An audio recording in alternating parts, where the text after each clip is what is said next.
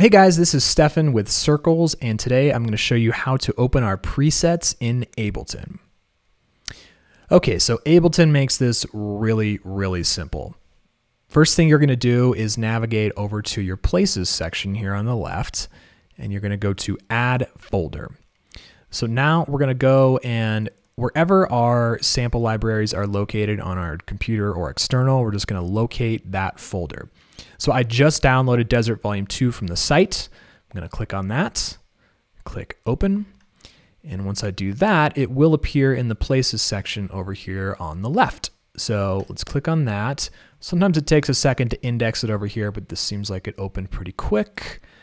So now we're going to go over to Presets, Ableton, and just open any of these kits by double clicking. Boom, just like that, the kits open up just fine.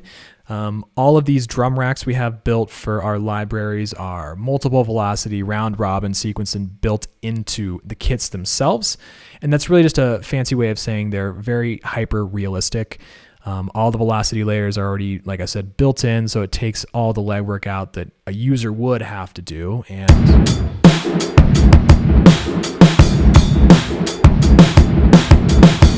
they sound killer. And that's how you do it. It works the same on all of our libraries, not just Desert, but Dead, Tape, anything else you've downloaded, they all open like this. It does help to be on the newest version of Ableton, whatever you are on, 9, 10, etc., just the newest version of that. That will help locate the samples if you are hitting any issues. If you are having problems locating samples or opening presets or anything like that, you can hit us up at support@circlesdrumsamples.com and we should be able to get you rocking in no time. Thanks for watching and happy sampling.